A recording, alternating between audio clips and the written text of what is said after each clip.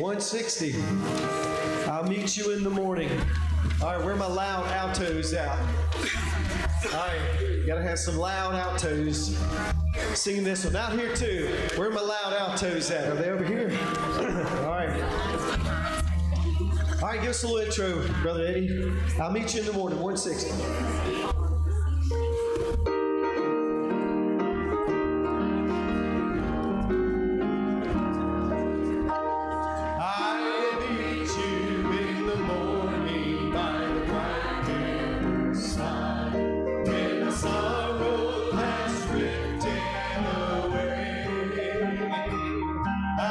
Standing at the portals with the gates open wide, and because of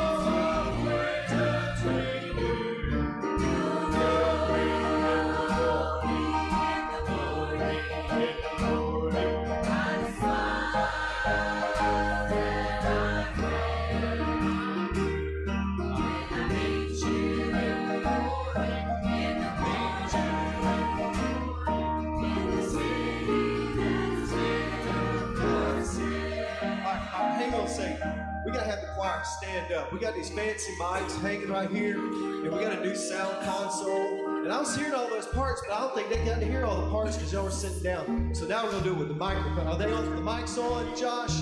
All right, we're going to really hear some parts. Last verse, here we go.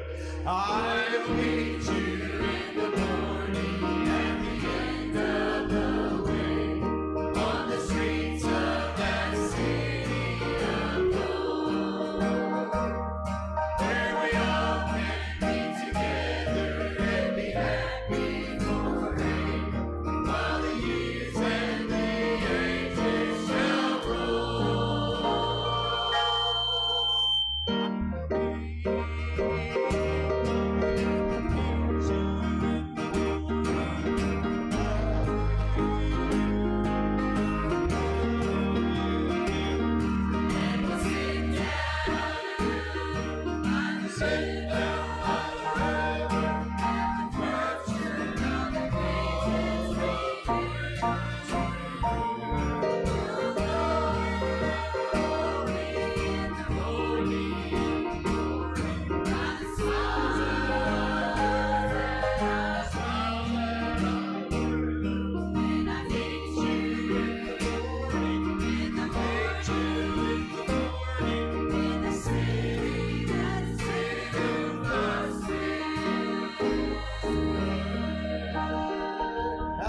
Could you hear the parts out there?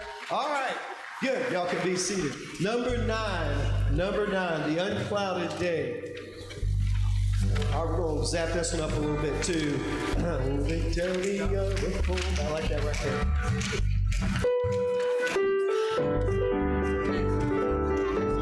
Number 9, here we go. Oh, they tell me of a home far beyond the skies. Oh, they tell me of a home far away. Oh, they tell me of a home where the storm clouds rise. Oh, they tell me of an unclouded day. Oh, the land of cloudless day. Oh, the land of the unclouded sky. Oh, they tell me of a home where the storm clouds rise. Oh, they tell me of an unclouded day. Second verse. Oh, they tell me of a home where my friends have gone. Oh, they tell me of that land far away, where the tree of life in eternal bloom sheds its fragrance through the unclouded day. Oh, the land of cloudless day. Oh, the land of the unclouded sky. Oh, they tell me of a home where the storm clouds rise. Oh, they tell me of an unclouded third verse. Oh, they tell me of the King in his beauty land. And they tell me that mine eyes shall behold where he sits upon the throne that is whiter than snow, in the city that is made of gold. Oh, the land of cloudless day. Oh, the land of an unclouded sky. Oh, they tell me of the home where the storm clouds rise. Oh, they tell me of it on the last verse. Oh, they tell me that he smiles on his children there, and he found drops of sorrows all the way. And they tell me that no tears ever come. Amen. In that lovely land of unclouded day. Oh, the land of cloudless day. Oh, the land of the unclouded sky. Oh, they tell me of a home where the storm clouds rise. Oh, they tell me of an unclouded day. I didn't want to stop that. That was really good. I enjoyed that. Let's see, James, where are you at? There he is over there. James, what was it you said you wanted to do the other day? What song was it? Amazing Grace, number 228. 228. Everybody turn over there. Tell you what, y'all stand up with us on this lap. 228. Amazing Grace. You got it? All right. 228.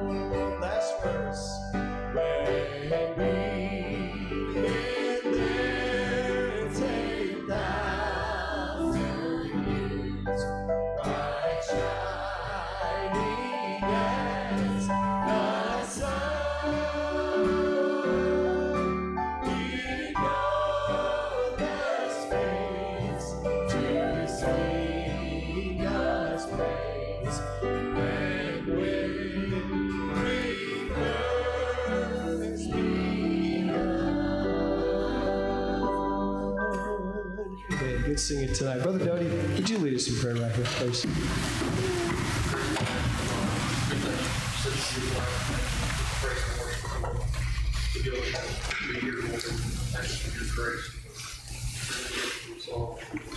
Father, we lift up those that heard us today. You know their names. We pray for any needs. You know your prayers. Father, we just ask that you would be with us and bring us this lesson tonight. Father, that you would lead, God, correct with us. Father, we love you and praise you. In Jesus' name.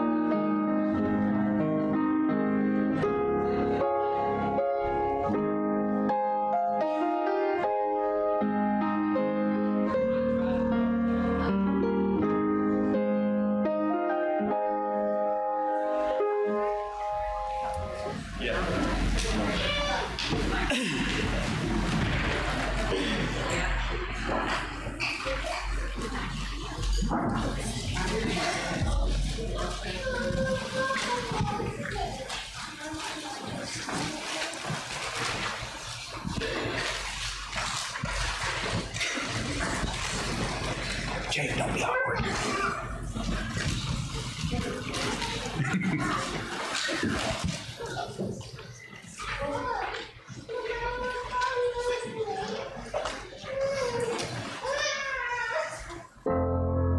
I am surrounded on every side, can't see the light of day, but I am persuaded beyond all hope you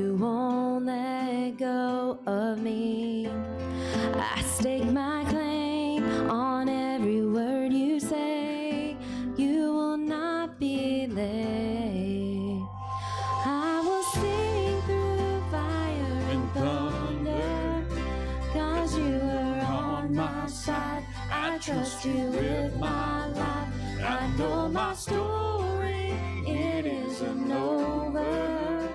Even against all odds, you are a faithful God. You're faithful God.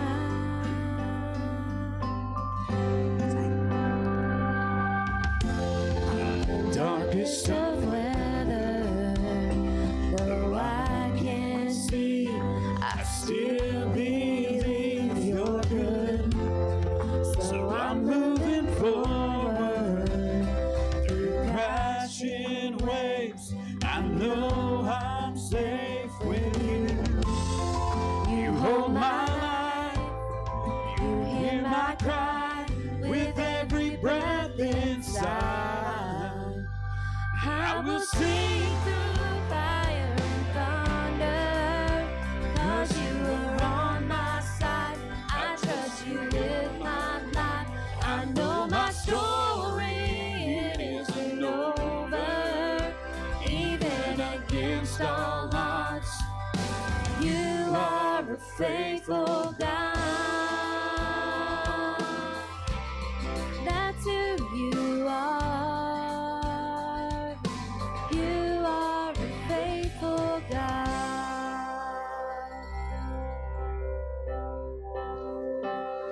I am convinced that your promises will hold together, and I will dwell in the hope of your love forever. I am convinced that your promises will hold together, and I will dwell in your love, and I will sing through fire and thunder, 'cause you are on my side. I trust you with my life. I know my story, it isn't over. Even against all odds, you are a faithful God.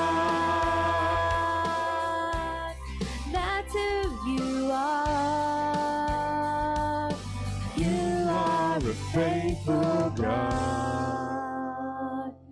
Oh, you're faithful God.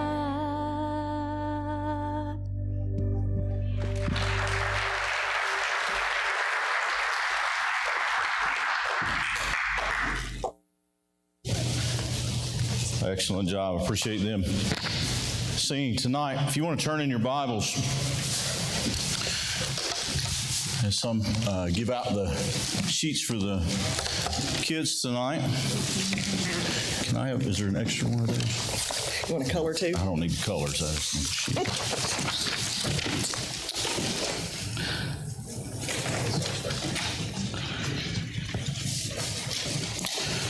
All right, if you want to turn in your Bibles to Romans chapter 1.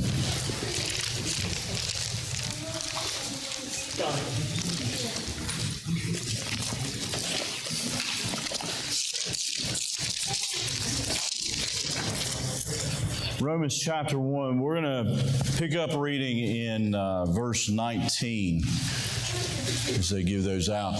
How many of, just by chance, and this is just so I kind of know the feel of the room, how many were able to be in Sunday school this morning? Okay, all right. So many of you had some form of this lesson, adult-wise, you had some form of this lesson this morning. So for some of you, it may be a little bit of a refresher, but hopefully it's going to be kind of thought of maybe in a different way. I did share with the adult Sunday school teachers the questions that I was using in our class today, and so you may hear some of the same, but maybe the thoughts around them will be a little bit different. But we're going to look at a subject matter maybe that's not always easy to discuss or talk about. I want to start reading in Romans. If you were in Sunday school this morning, you went back and you actually started in Genesis chapter 19. You read the story of Lot with Sodom and Gomorrah and the events that happened there. I'm trusting maybe that you know some of that story as a background to what we're going to be talking about here tonight. So let's start reading in Romans chapter 1. And let's start actually in verse 18 instead of 19. Let's back up to there. Verse 18 says, "For the wrath of God is revealed from heaven against all ungodliness and unrighteousness of men, who by their unrighteousness suppress the truth." Now, something before we go any further than that verse is I want us to take note of what God's wrath is revealed against. And if you'll take note there, it says all ungodliness and all unrighteousness of men. This is not looking at one particular sin and saying God's wrath is poured out upon this one particular sin. This is saying God's wrath is poured out upon all unrighteousness that mankind has. Now, every one of us, no matter who we are, no matter what age we are, unless we fall under the age of accountability, but no matter who we are all sinners by nature, which means we are all on the same playing field, okay? So I want us to kind of have that background as we go forward in our discussion tonight. Verse 19, "For what can be known about God is plain to them, because God has shown it to them. For his invisible attributes, namely his eternal power and divine nature, have been clearly perceived ever since the creation of the world in the things that have been made. So they are without excuse. For although they knew God, they did not honor him as God or give thanks to him. But they became futile in their thinking, and their foolish hearts were darkened. Claiming to be wise, they became fools, and exchanged the glory of the immortal God for images resembling mortal man and birds and animals and creeping things. Therefore God gave them up in the lust of their hearts to impurity, to the dishonoring of their bodies among themselves, because they exchanged the truth about God for a lie, and worshipped and served the creature rather than the Creator, who is blessed forever. Amen. For this reason, God gave them up to dishonorable passions. For the women exchanged natural relations for those that are contrary to nature. And the men likewise gave up natural relations with women and were consumed with passion for one another, men committing shameless acts with men and receiving in themselves the due penalty for their error. And since they did not see fit to acknowledge God, God gave them up to a debased mind to do what ought not to be done. They were filled with all manner of unrighteousness, evil, covetousness, malice. They are full of envy, murder, strife, deceit, maliciousness. They are gossips, slanderers, haters of God, insolent, haughty, boastful, inventors of evil, disobedient to parents, foolish, faithless, heartless, ruthless. Though they know God's righteous decree that those who practice such things deserve to die, they not only do them, but give approval to those who practice them." Now, if you will, flip over to 1 Corinthians chapter 6. Very next book in your Bible, 1 Corinthians chapter 6. Let's read a few verses from there, and then we'll get into some discussion. 1 Corinthians chapter 6, let's start in verse 9.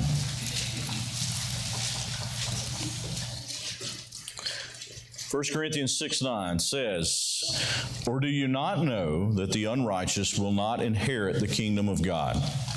Do not be deceived, neither the sexually immoral, nor idolaters, nor adulterers, nor men who practice homosexuality, nor thieves, nor the greedy, nor drunkards, nor revilers, nor swindlers will inherit the kingdom of God.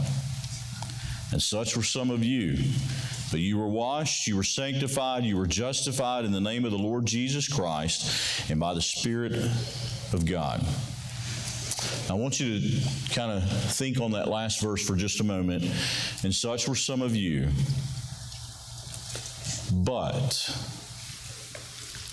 you didn't stay there. You were washed, you were sanctified, you were justified, not by your own actions, not by any good deed that you've done, but you were justified in the name of the Lord Jesus Christ and by the Spirit of God." Okay? It's interesting when we take note in church life, and I'm going to make this statement, and I trust that you will do this. If I say anything tonight that you have question about or you would like to talk about, I trust that you will come talk to me about it. You will not get upset and walk out and say, you shouldn't have said that, or I don't understand what he's talking about, or that's just not right. I trust that you will come talk to me about it, whatever it might be, okay? And that goes for any time that we have service or any time that I teach. I hope that you will do that, because I want us to have open dialogue about God's Word. There are times that I may have it wrong, and I need you to help me grow and learn in it as well. So I trust that you will do that. We are here as a body of people that are trying to learn, and we want to learn together, okay? So let's be friends and learn together.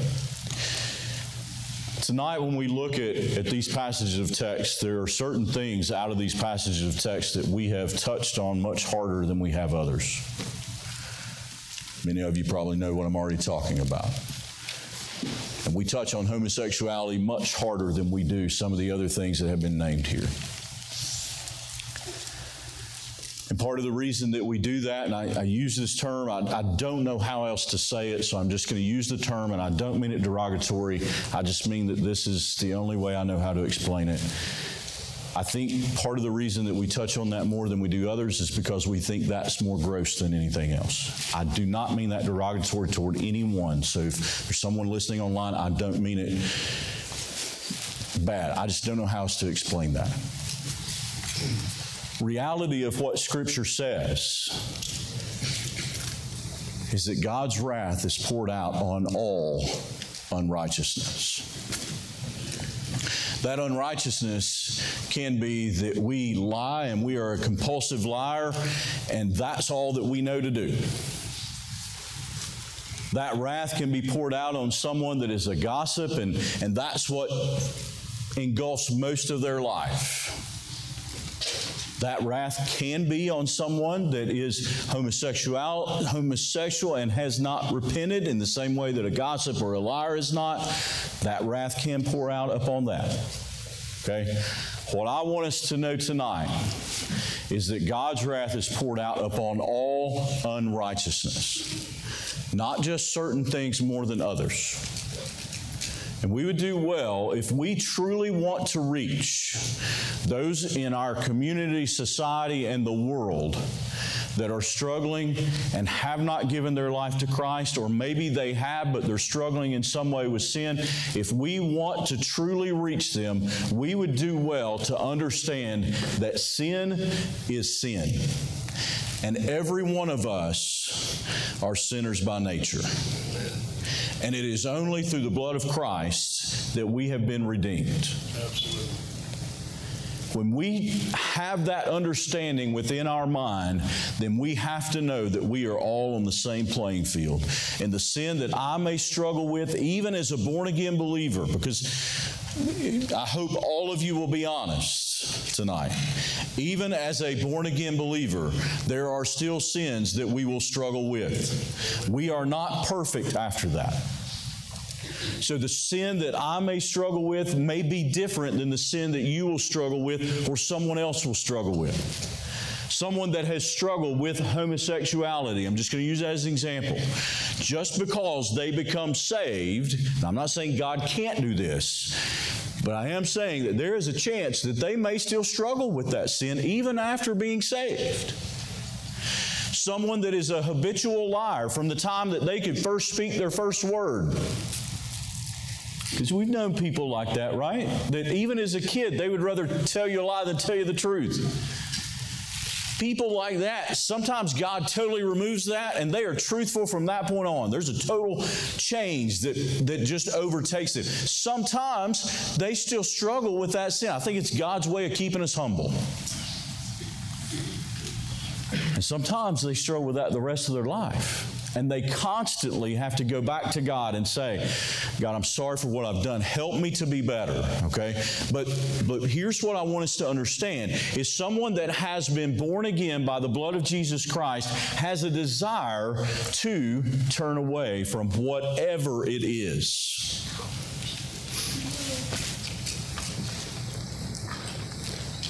Now, as church people, We have been our own worst enemy at times at trying to reach those who are unsaved or those who are dealing with certain sins. For one reason, we've maybe been afraid to even go talk to them, whoever they are. And we hide behind, as I kind of spoke about this morning, we sometimes hide behind certain excuses. And I told you this morning, just tell me you're out of peanut butter. Don't try to sugarcoat it with some other excuse. Just tell me you're out of peanut butter.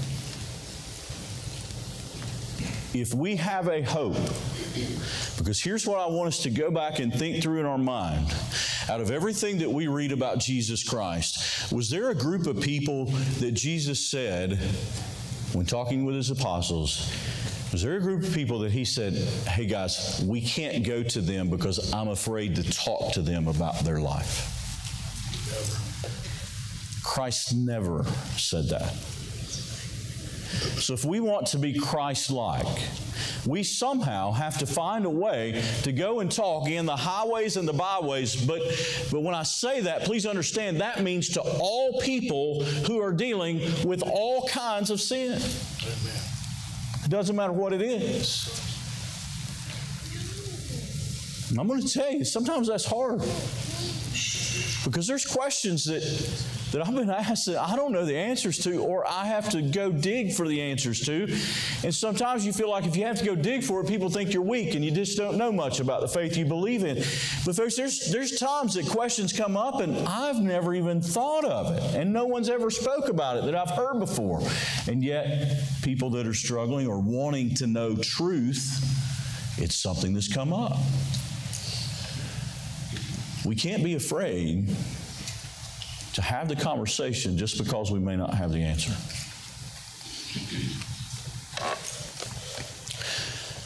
I wanted to do this tonight, and since you're comfortable raising your hand, because you've done it earlier, at least those that were in Sunday school, I want to ask you tonight, if someone was to walk in our church tonight, and they openly admitted that I have a problem with gossip and I need someone to talk to about it. Just by a show of hands, how many of you would be willing to take them into a classroom, office setting, whatever it is, sit down with them and say, listen, let me help you work through this issue that you have come to a realization that you're dealing with? How many of you would be willing to go into a classroom and talk with them about it? Y'all can raise them high. You don't have to. Okay. All right. Thank you for being honest. So let's say that someone walked in and they said, you know, I'm struggling with lying. Lying is something that it's just been, I've seen it in my life. Maybe my parents, maybe this was something that I just learned. I was around people that did it all the time. It's just something that I grew up with and I don't know anything different, but I've realized now that it's wrong and I need help working through it. How many of you would be willing to go into a classroom with that individual and say, let me sit down and let's walk through Scripture together. Let me help you figure out how you can try and turn away from that sin. How many would be willing to walk into a class and do that? Okay.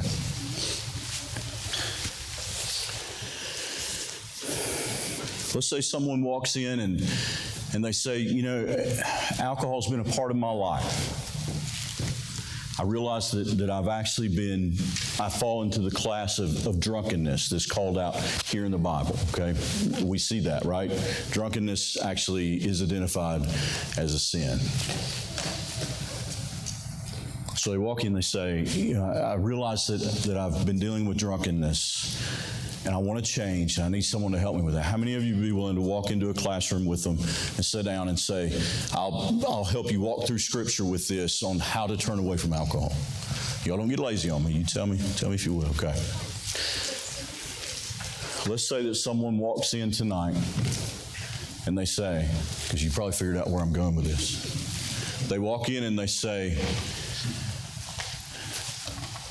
I've been dealing with the sin is homosexuality. And I know what God's Word says, and I know that I need to turn away from it. But I've tried on my own. I can't. It just keeps coming back, and it keeps coming back, and I need someone to talk to you. How many of you would be willing to walk into a room and talk with someone as a friend, as a brother or sister, that wants to help them change, how many of you be willing to walk in that classroom and say, I'm going to walk with you through this with Scripture? I hope you're honest about that, because that's what needs to happen today. And I'm going to tell you that they're not always going to walk in this church and say, I need help. Because sometimes we have to become friends with them. And when I say them, please understand, I'm not classifying them in a separate category. I'm just saying, no matter what sin it is, sometimes we have to become friends with those who are struggling with sin. Take away the names of the sin for a moment. We have to become friends with them. We have to earn their trust in order to be able to visit with them about what Scripture says and talk to them about it. I'm going to tell you, this has been a journey for me. I'm just going to get personal with you for a while. Because many of you are my age or older, and when I grew up, this was a taboo subject. Right? Like if it came up in high school, it got quietened down pretty quickly, and not in the best of ways. It was not nice, and it was not kind, and it was not right.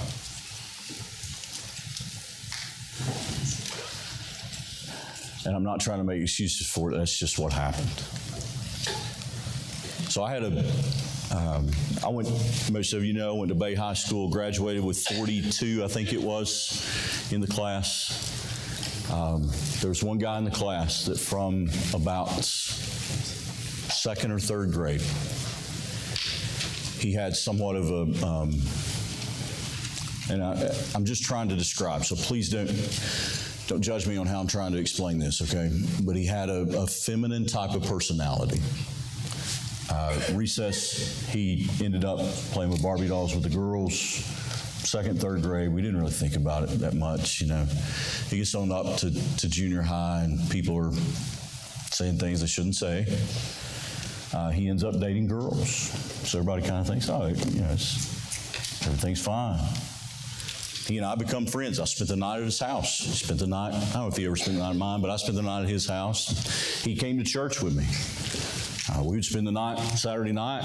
I'd tell him, if I'm staying with you, we got to get up and go to church. And we did. I'm not saying I was a perfect influence. I just knew I had to be in church because Mom and Dad was going to track me down if I wasn't there.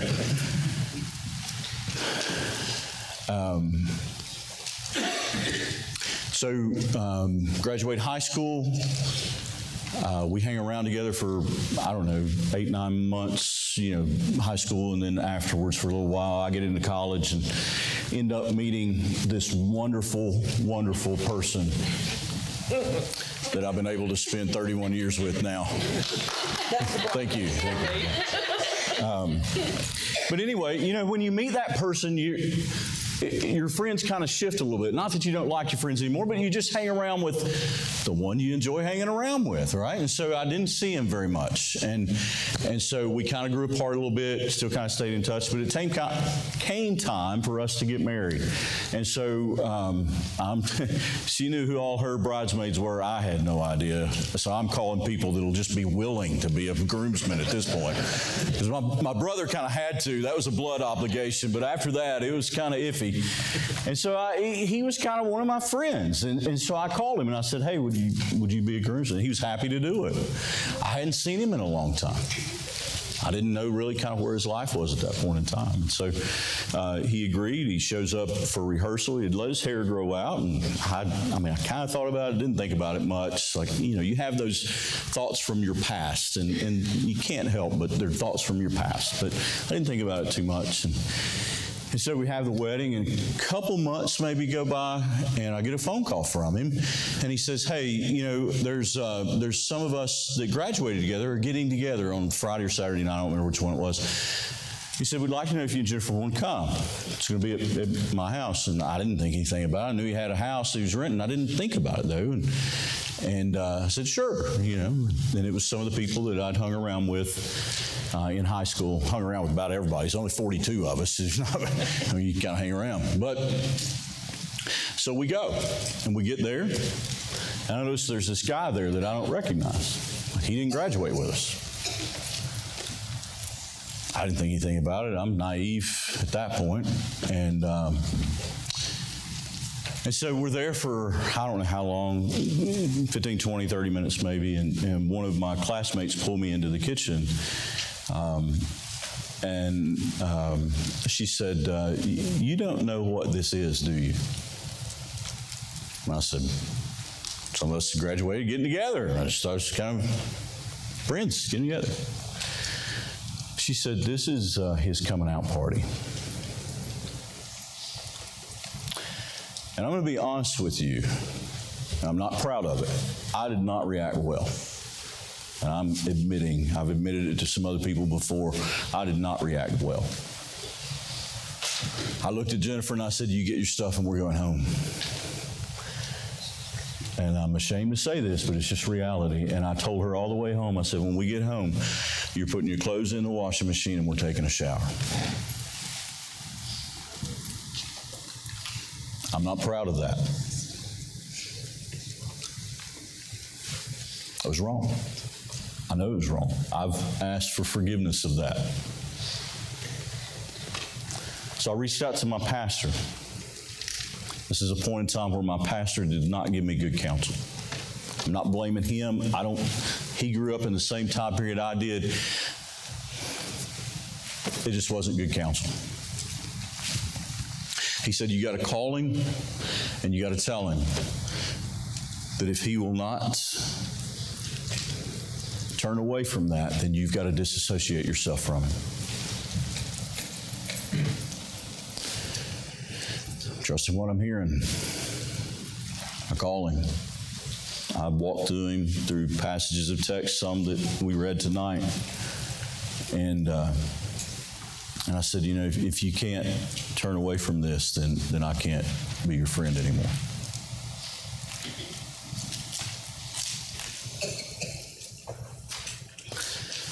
Here's what I want you to think about. I was friends with people that were liars. I was friends with people that were alcoholics. I was friends with people that gossiped. You go down the list and you name every other sin, and I was friends with them. But for some reason, I couldn't be friends with a guy that struggled with homosexuality. And I'm not saying that's right. I'm just saying that's what happened. I was wrong. But I'm afraid I'm not the only person in this world that has been in that spot. I'm afraid, and I'm not saying every single church, but I'm saying there's a percentage of people in churches that have reacted in the exact same way as I did. And that's not right.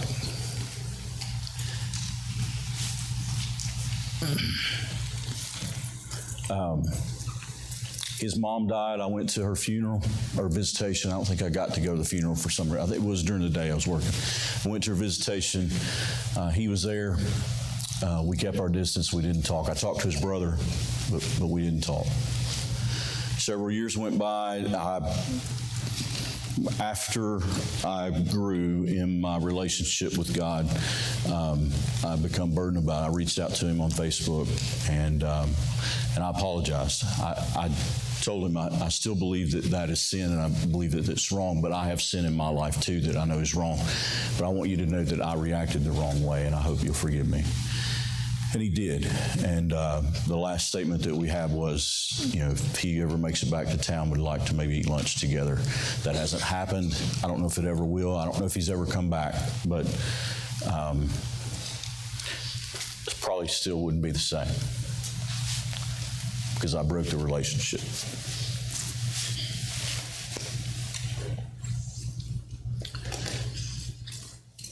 When we think about dealing with individuals in this world who are hurting because they're dealing with sin, if we truly want to be Christ to them or a representation of Christ to them, we can't break the relationship. That doesn't mean that we agree with what they're doing. Christ met with people all the time that he did not agree with what they were doing, but he still met with them. You think about Peter. How many times did Peter fail?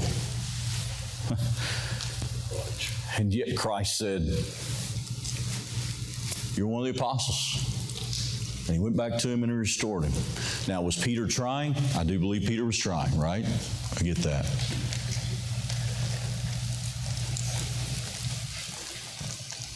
I do want us to realize that there is a difference in some things as we think about what we've read here tonight. One of those differences is when we're dealing with Christians who are dealing with sin, that is a different conversation than when we're dealing with someone who is not a professing follower of Christ. When we're dealing with someone that's not a professing follower of Christ, the most important thing is that they understand that they are a sinner just like you and I, and that they need Jesus Christ to be their Savior because there's a debt they can't pay, and Christ is the only one that can pay it. We can't get more deep into what the sins are. We have to first get to the point where they understand that they need a Savior.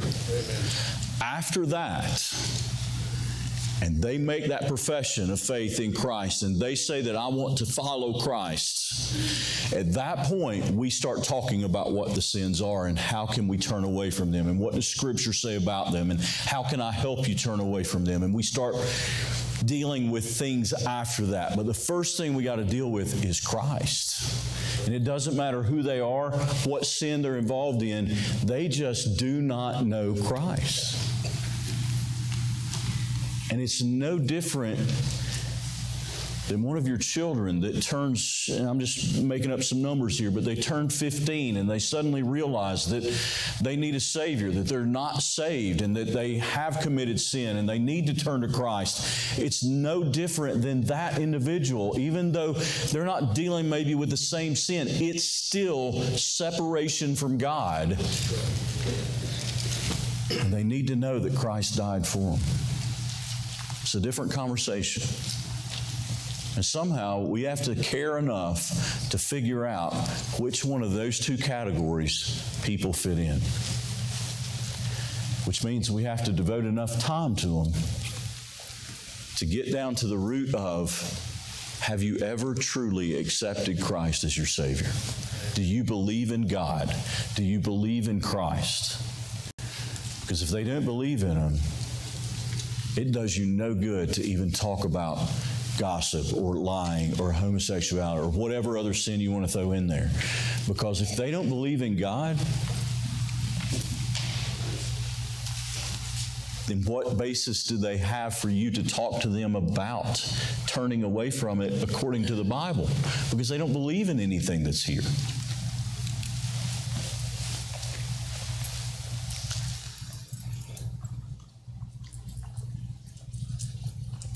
I want to ask, because there's a question we kind of got to in class.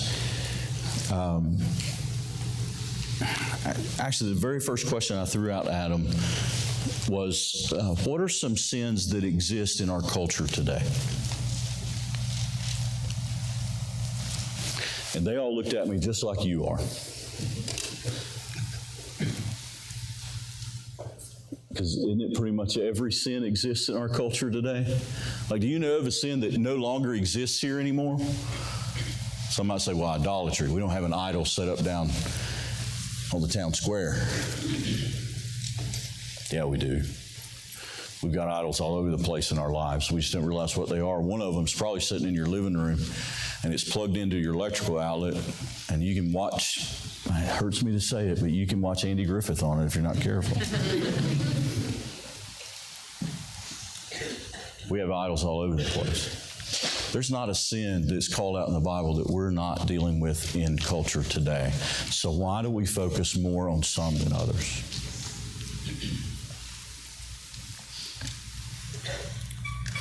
I want to go back. We didn't read the story of Lot, and this got brought up to me after class today. It's not one of the questions that I had on the list, and maybe some of you covered it in class. It just never occurred to me until Justin actually brought it up to me, and I appreciate him doing that because I didn't think of it. When you look at Lot, and one of the questions I asked was, like, what surprises us about some of Lot's actions? And one of the things we talked about was that Lot offered his daughters. Like he said, leave these angels, we know him to be, but leave these angels alone. But here, take my daughters. Go do with them. You know the story, right? Now, I know it's a different culture then. It's not the same as today, but still, God offers his daughters. And I think I even said, or maybe someone in class said, we wouldn't dream of doing that today. I think I may have said that. And Justin come to me, and in the course of conversation, there's a light bulb that went off in my life, and he already realized it, I think. But there's a light bulb that went off in my life. We actually are doing that.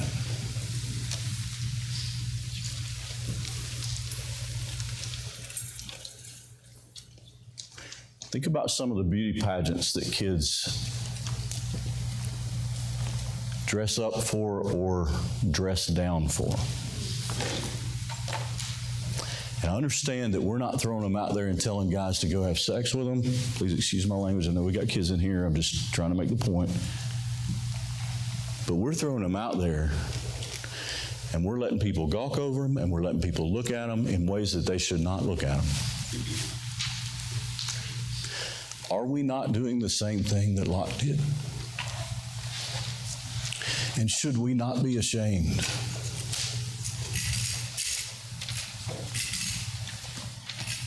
Now, I understand that individually, some of you may not be doing that. So I'm not trying to cast a stone on you or say anything like that. I'm just saying as a culture, it's happening. Not in the same way, but it's happening. You turn your TV on and you'll see it. And there are people that are celebrating it because their daughter or wife or whatever, they think they look really nice. And they're throwing them out there for everybody to look over, and I'm going to say it, to lust over as well. It's not right.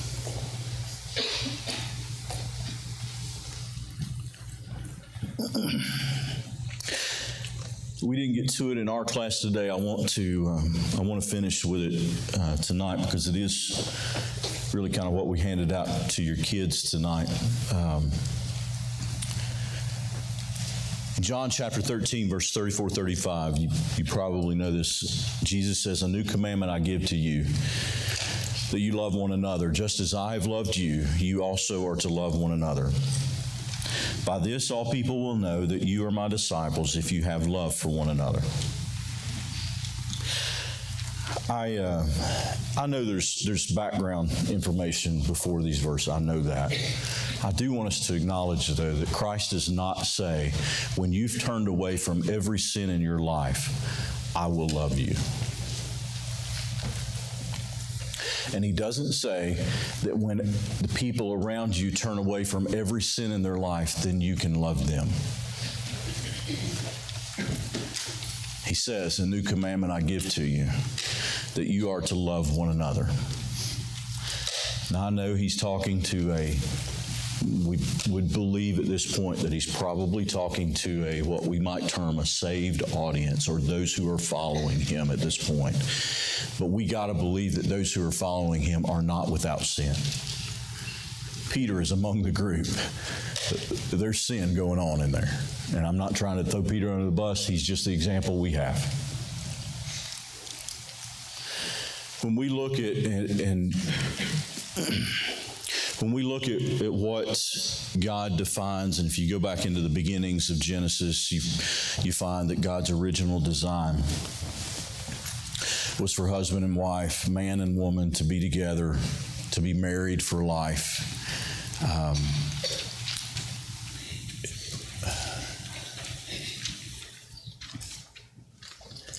We've messed that up in a lot of ways, and it's not just homosexuality. We have adultery that goes on.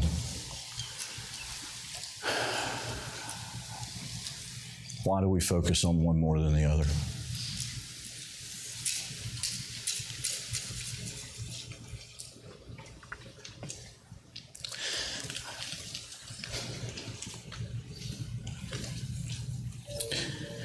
There's some questions that you kids have to work through. I'm going to let them work through that. I'm not going to go through that. I think those, between you and them, they can answer them. I would want us to close in prayer tonight, though, and again, if you have any questions about what we've talked about tonight, If you have any concerns, if you think that I'm way off my rocker and I've lost it, I want to have that conversation with you. I want to work through whatever it may be. So please come talk to me about that. Because I'm not going to stand here and say I have everything figured out. I don't.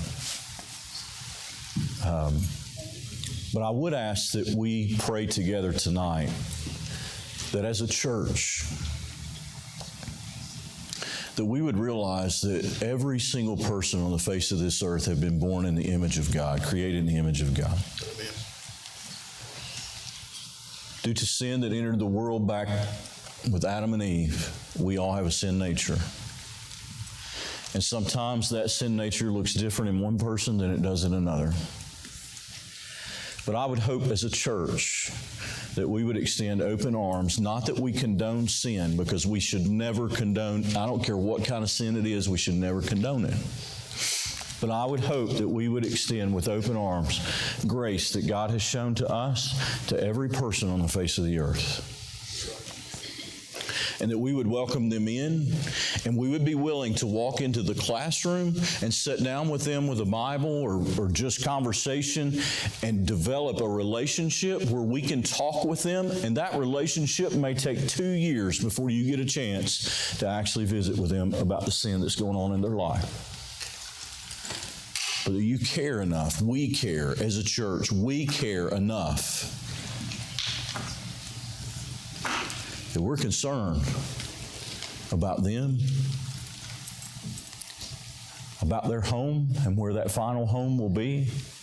And because of that, we're willing to devote as much time as it takes to visit with them about where their life is and their belief in God or their lack of belief in God or wherever it may be, with the hopes that we have the chance to share with them about the love of Jesus Christ. But if we're ever going to have the chance to share with them about the love of Christ, we've got to show them the love of Christ. So would you stand with me tonight and be willing to pray some form of that prayer, that you're willing to show the love of Christ in whatever way that may look as you interact with people around you, no matter what their sin may be,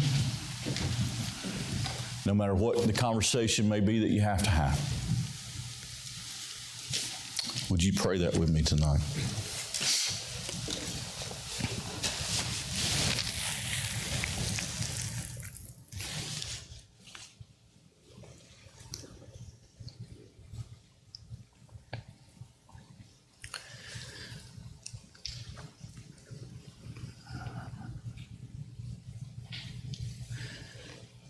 Dear Heavenly Father, as we come to you this evening,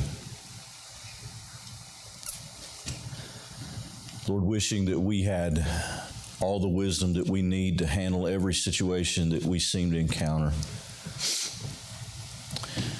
Lord, I know if we had it all, we would become prideful. And so I pray that you give us the wisdom that we need in the times that we need it, so that we learn to rely upon you and your timing as we interact with those around us. But Lord, I pray that we would welcome those around us no matter what is going on in their life, with the open arms that you've welcomed us with when we first began inquiring about who you are.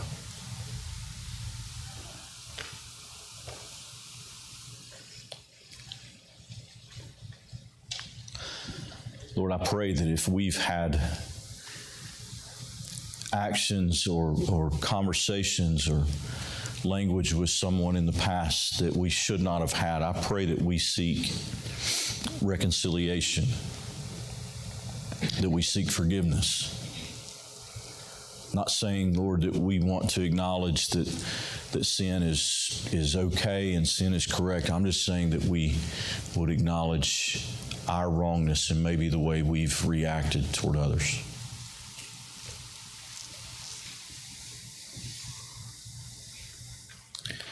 Lord, I'm thankful that we have the example written for us of your Son's love for all people.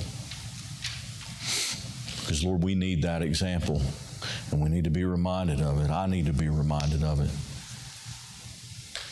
So I pray, Lord, that your Spirit would remind me daily of the love that you've shown toward me, the love that you have toward me, and the love that you have toward every person that has been created in your image. Help us to be the church that reaches beyond the walls into our community,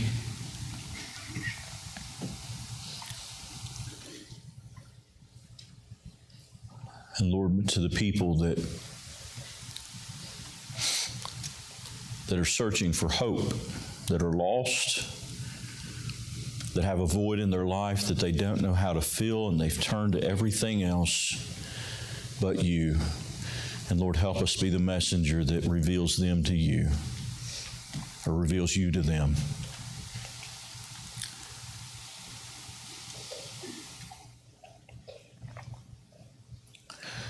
Help us to show your love. And I pray this in your Son's name, Jesus the Christ. Amen.